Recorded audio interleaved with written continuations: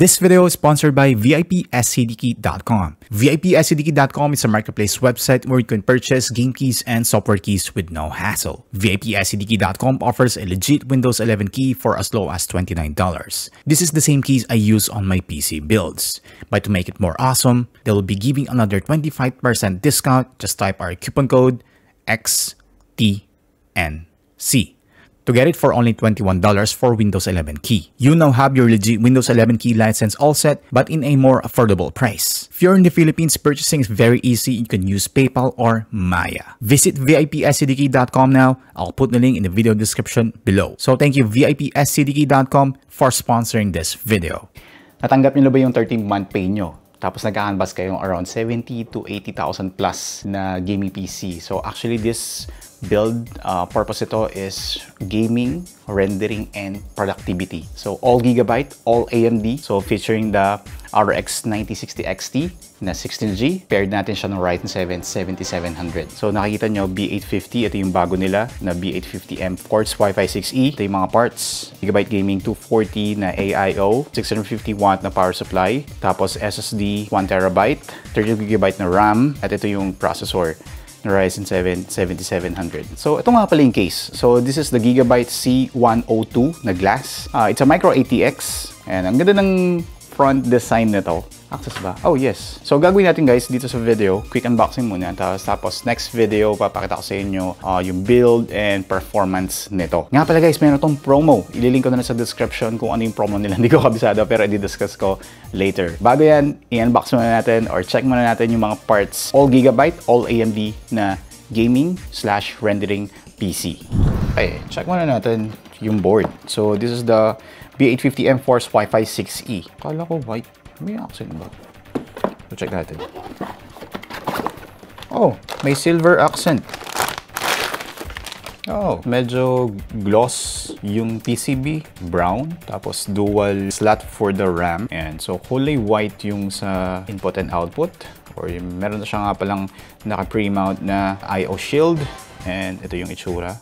So white siya, hindi pala silver. So white dito sa may I/O shroud. Then silver yung mga heatsink. Ito, nandito. Okay, walang blend pin. So yun yung motherboard. Ito yung mga connectivity options. Meron tayong USB-C, isa, 3.2, color red, dalawang USB 2, isang Ethernet port 2.5G, Wi-Fi 6E, output for DP and HDMI, USB 2.0, and a PS2 connection. Ginagamit nyo po pa yan, yung port na yan. So, comment below.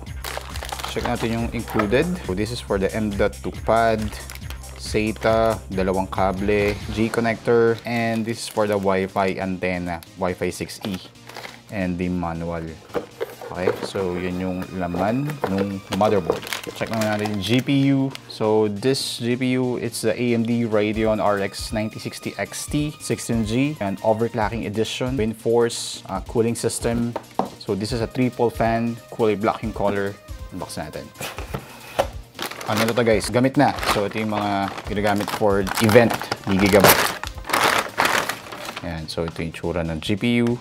Triple fan design. May parang texture. Uy, ang ganda ng ano, finish dito. May matte. Tapos may pagka-texture siya. Pag ginawa ka nyo is talagang mafe-feel mo yung, I don't know kung anong tawag dun sa surface na yun. Texture ng surface. So ito yung sa gilid. Power connector, 6+2 pin. So ito yung heatsink. Ganyan siya kahaba. And the PCB itself is hanggang dito lang.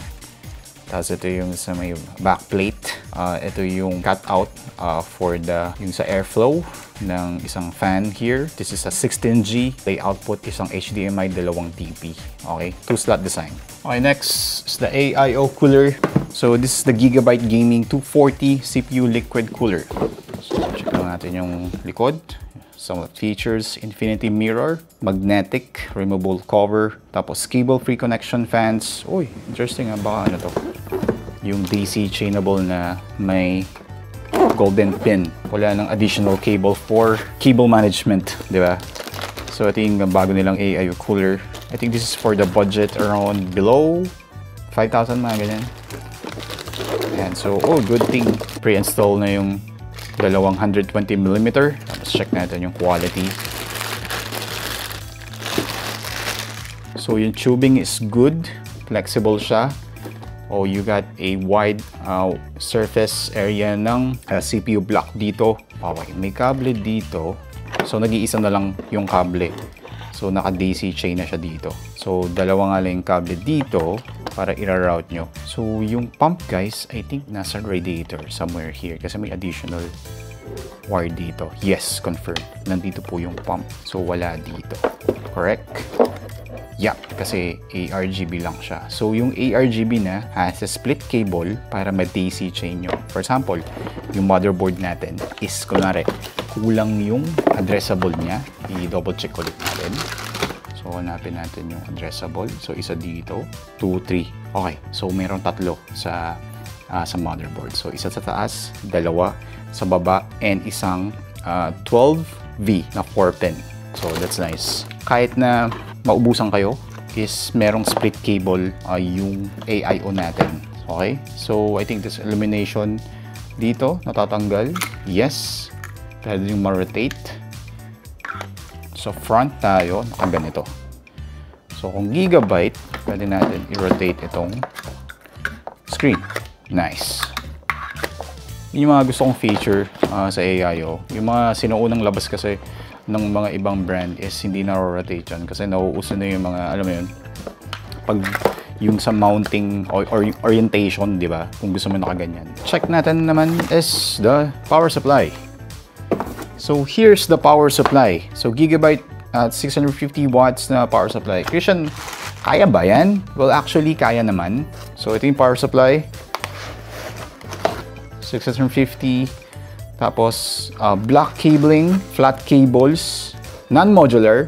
I don't know kung magkano to. Siguro around 3,500, mga ganyan. And so, yun yung kasama. I think this is a silver-rated na 80+. Okay, sa RAM natin, so this is the EXPO na Fury, 16GB. So, this is a 32GB na RAM. So, this is an EXPO Kingston. Okay. Ito yung processor natin, Ryzen 7 7700. So, this is a tray type Tapos, 1TB na SSD. Naman yung case, guys. So, C102. Micro ATX lang siya. Oh, meron na kaya tong fan?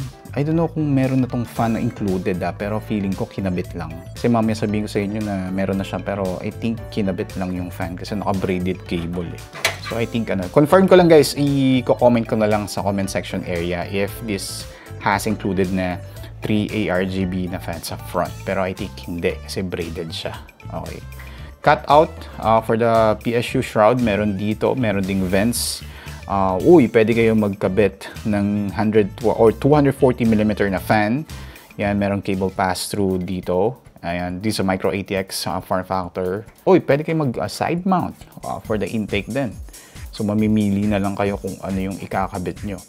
Kung gusto nyo dito for the intake, tanggalin nyo, lipat nyo dito. So, you can also mount here sa top. Pwede siya ng 360mm. So, naghanap ng micro ATX na case that does support 360mm. Pwede to. Cut out for the cable pass-through sa taas for the CPU and also yung mga ARGB fans. Okay, so ito yung itsura sa gilid. Tingnan, bubuksan yung guys. And ito yung itsura niya. You can access actually yung filters directly sa front. Wala na yung, alam mo yun, ipupull mo siya. Pero mismong air intake nito is fine o super fine mesh. Lilit na butas. Actually, I like the design. Itong case nila. Gigabyte C102. Yan lahat ng parts. Hintayin nyo lang yung build nito. Just a quick unboxing lang. Kung naghahanap kayo ng parts na all Gigabyte, all AMD, Ryzen, yun nga, Ryzen 7 7700. Paired natin siya ng 9060 XT na 16G. So, ang purpose nito is for gaming, rendering. Pwede naman ito mapababa lang guys. If you want same build pero bababaan nyo lang yung processor to cut the budget. Okay, kung hindi naman rendering, so pwede nyo naman gawing yung processor is Ryzen 5 7500 or 7600 or yung mga bagong 8400F, ganyan. So, kung yun lang, kung gaming lang, ganyan, pwede kayo mag 1080p or 1440p since yung GPU pala natin is a 16GB VRAM. Pwede pang 1440p to.